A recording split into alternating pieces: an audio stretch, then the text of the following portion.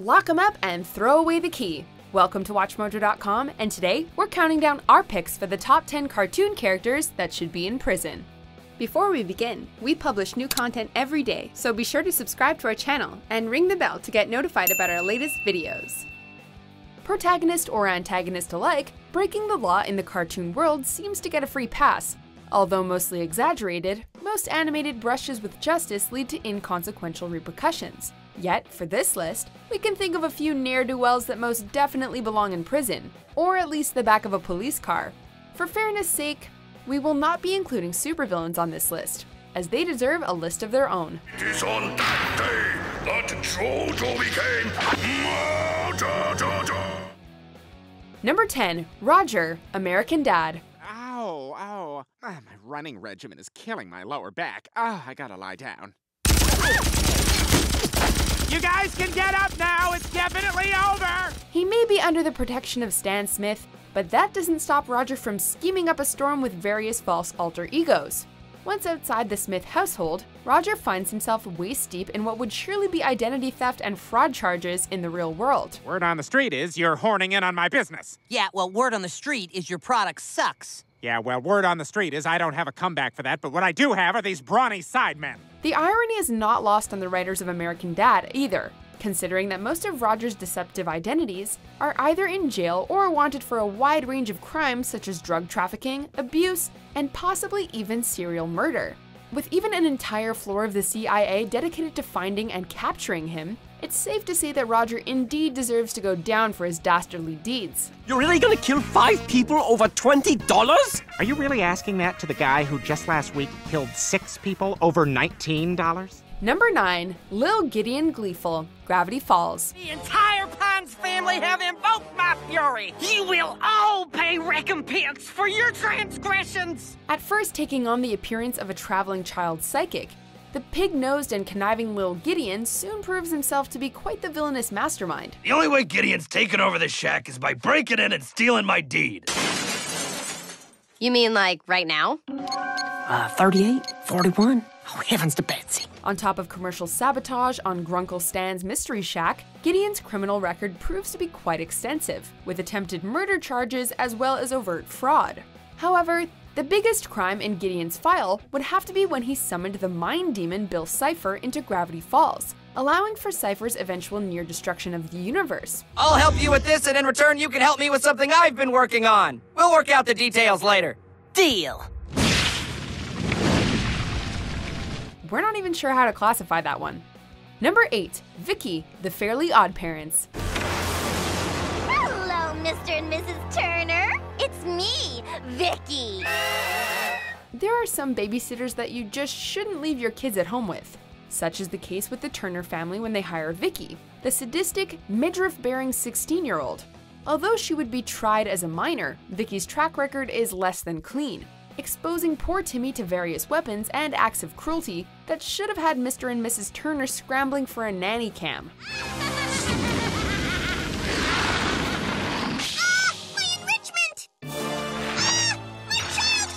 Yet, Vicky's incredible ability to act pleasant around adults makes her an unsuspected predator once she's alone with children. I'll take care of the little darling like he was my own cash and blood. Have fun at the movies. Bye! All right, twerp. Time for bed. Pretty much the reason for Timmy's need for his fairy godparents, Vicky's psychological abuse could very well lead to a dangerous future for Timmy. Number 7. Mr. Krabs, SpongeBob SquarePants. He may have the citizens of Bikini Bottom scrambling to his restaurant for Krabby Patties, but Eugene H. Krabs' mistreatment of his own employees would get him in serious hot water with any respectable labor board. With working conditions bordering on slavery, Mr. Krabs' stingy business model is downright illegal. I'm going on my lunch break, Mr. Krabs. You got 5 minutes. Wow! 1 more minute than yesterday! In a more major turn of events, the shrewd restaurateur has also poisoned his loyal customers with tainted food, and caused the near genocide of Bikini Bottom's jellyfish population, all in the name of turning a profit. What kind of monster is responsible for this horror? That's it, boys. Keep that gelatinous gold a-flowing. He also famously plotted the murder of Health Inspector Yellowtail, using SpongeBob as an accomplice. Look at him joke!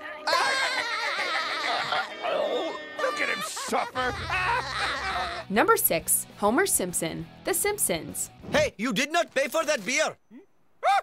Let's just say that if there were an award for the world's greatest dad, Homer Simpson would not even be in the running for a shot at the title.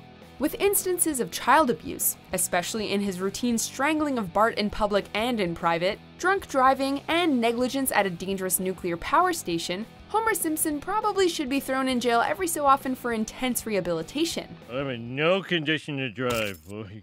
Wait! I shouldn't listen to myself! I'm drunk!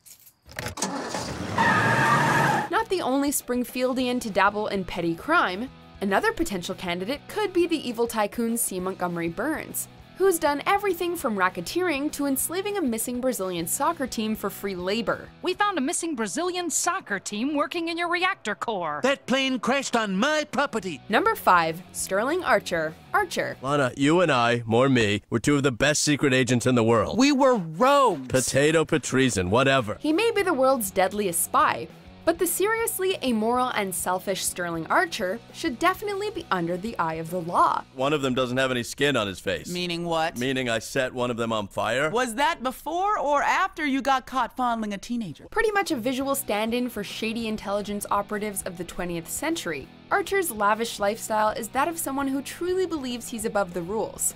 Seeing that he's orchestrated various shady operations with his covert agency, ranging from drug trafficking to orchestrating a coup in Central America, Archer's body count alone should require some heavy investigation. We're wondering what other crazy shenanigans Archer will get mixed up into in future seasons. Since the government has unjustly accused us of treason, we are now forced to transfer those skills from espionage to criminal activity. Kinda like the A-Team, but we sell drugs. Number 4. Eric Cartman, South Park. With a borderline sociopathic disorder, Eric Cartman has committed more crimes before the age of 13 than most career criminals accomplish in a lifetime. Cartman's biggest offenses can be chalked up to disturbing the peace in forms of prejudiced and hateful rallies, as well as the kidnapping and attempted murder of non-gingers. Oh, Jesus, I should have known. When we begin here, we will take worldwide until the blood of every non-ginger child has been spilled. But Cartman's most disturbing offense is definitely the murder by proxy of local bully Scott Tenorman's parents. While he didn't pull the trigger himself, Cartman did go the extra sadistic mile by having the victims' bodies ground up and cooked into chili, which was eventually fed to an unsuspecting Tenorman. Nya, nya, nya, nya, nya, nya. I made you eat your parents. Nya, nya, nya, nya, nya, nya. Jesus Christ, dude.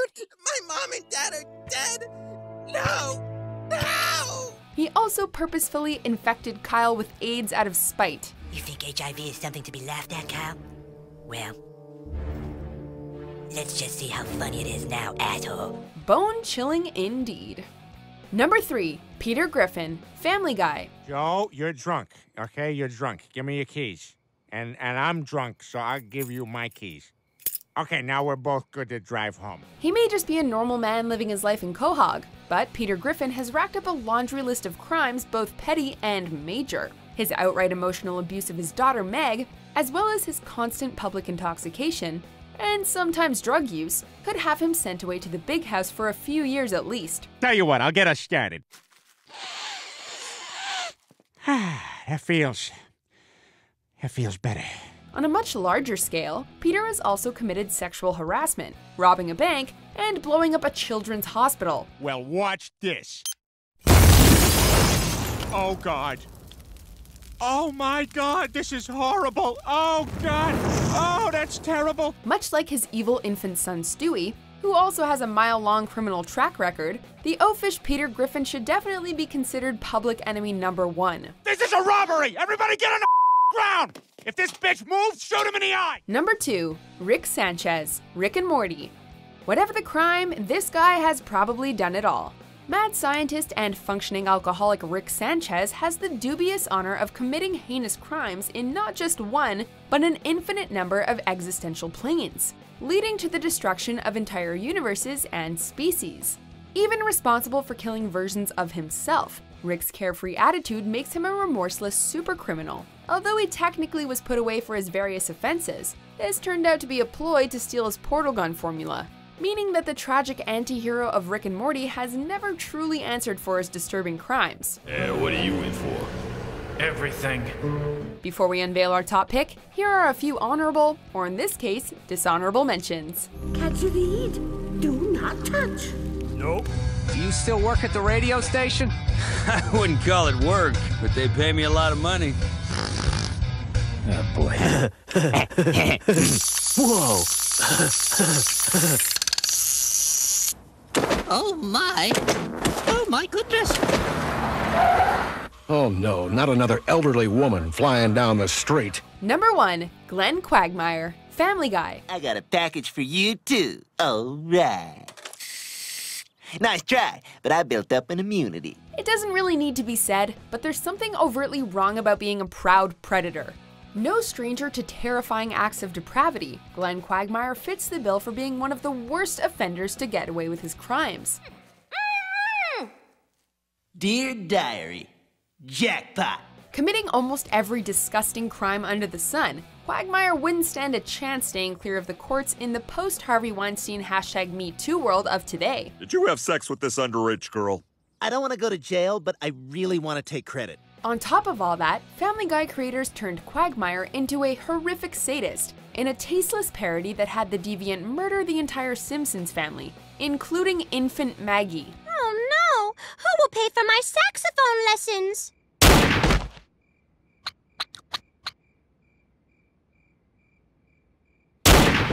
Let's just say it's high time for Quagmire to giggity go down. Do you agree with our picks? Check out these other great clips from WatchMojo, and be sure to subscribe and ring the bell to be notified about our latest videos.